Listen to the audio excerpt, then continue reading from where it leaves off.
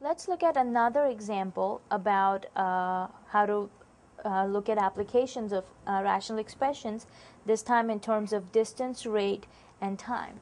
Now, the relationship between distance, rate, and time is that distance equals rate multiplied into time. So rate times time will give you the distance.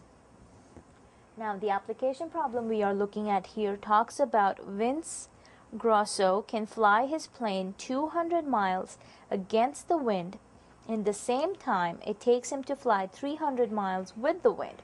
So he can fly 200 miles against the wind in the same time he flies 300 miles with the wind. The wind blows at 30 miles per hour, so they're giving us the speed of the wind. Find the speed of his plane in still air. Okay? How do we do this? How do we come up with an equation that will help us find the speed of his plane in still air? So we will go ahead and say, okay, let x be the speed of the plane in still air.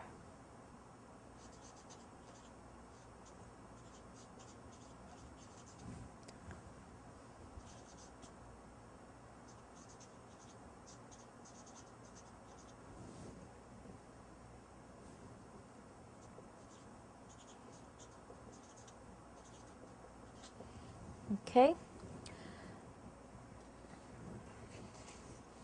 Alright, so the information they are giving us is that he can fly 200 miles against the wind in the same time he can fly 300 miles with the wind. Now, let's say what would be his speed when he is flying against the wind, and what would be the speed when he's flying with the wind.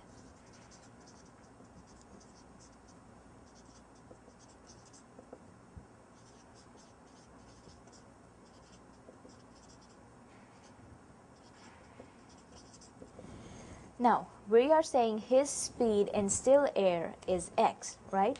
Now think about it. When he is flying against the wind, he is going to feel some kind of resistance on his plane, right? Because he has to cut through that 30 miles per hour of the wind to fly against it. So when he is flying against the wind, he will have his speed, which is x, minus the speed of the wind, because he is flying against it.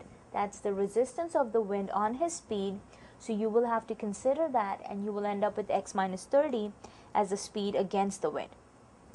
In the same way, when he is flying with the wind, he is flying at x miles per hour, but he also has that additional speed from the wind because he is flying with the wind. So he gets that additional boost, you can say, of that 30 miles per hour of the wind with him. So his speed when he's flying with the wind will be x plus 30. Okay? Now, how can we go ahead and combine all of these together? Now remember, he flies, we'll go ahead and make sort of like a chart when he flies with the wind, and he flies against the wind. Okay? Let's talk about his distance, let's talk about his rate, and let's talk about his time. When he's flying with the wind, it says he flies 300 miles, and against the wind he is flying 200 miles, okay? So, with the wind he covers 300 miles, against the wind he covers 200 miles. We talked about their rate. We said their rate was with the wind was x plus 30, against the wind was x minus 30. Time is the same as it tells us in the problem, okay? So what we will do here is use the distance formula to help us come up with an equation for this given problem here. Now remember, your distance formula is distance equals rate times time. So if you have distance equals rate times time, since they are telling us it takes him the same time to fly in either direction if he's going 300 miles with wind or 200 miles against wind, the time is the same. So you want to go ahead and solve this equation for t. So you want to get t by itself. So basically that means you need to divide both sides by r to get t by itself. So that will give you t equals distance over rate. Okay, and this is what we will use to help us come up with the equation for this problem here. So time equals distance over rate. When he is flying with the wind, his distance is 300 miles. His rate or his speed is x plus 30.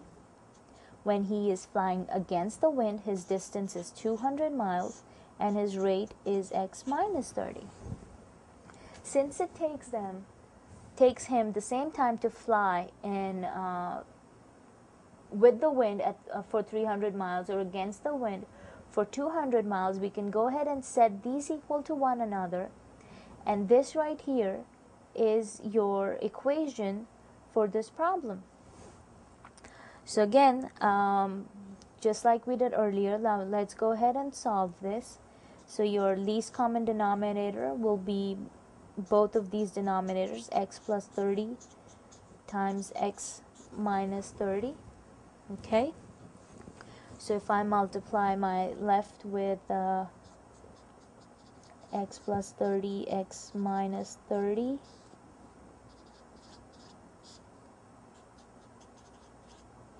and I can multiply my other side.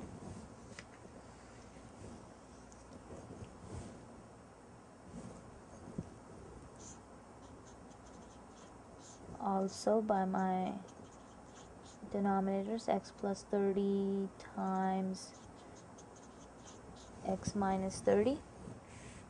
What happens when we do that?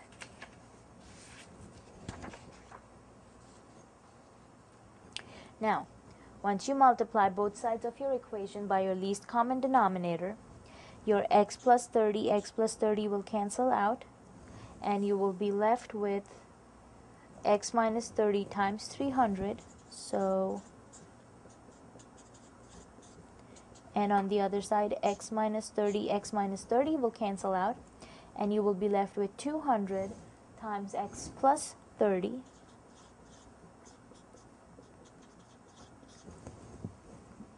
Okay, again in this case, if you could have, if you wanted to, you could have just cross multiplied and you would have come up with the same statement as we did here. Alright, so let's go ahead and see what happens when we solve this. This will give you 300x minus 9,000, and the other side will give you 200x plus 6,000.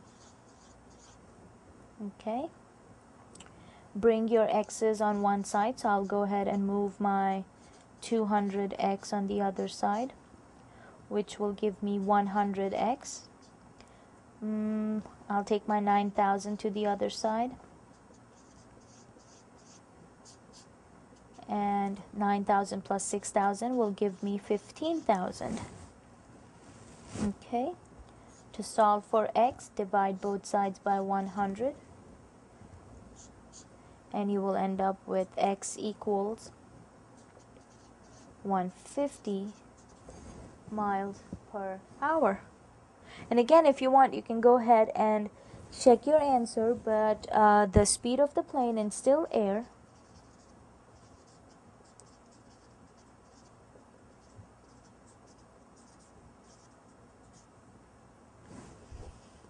is 150 miles per hour. Okay.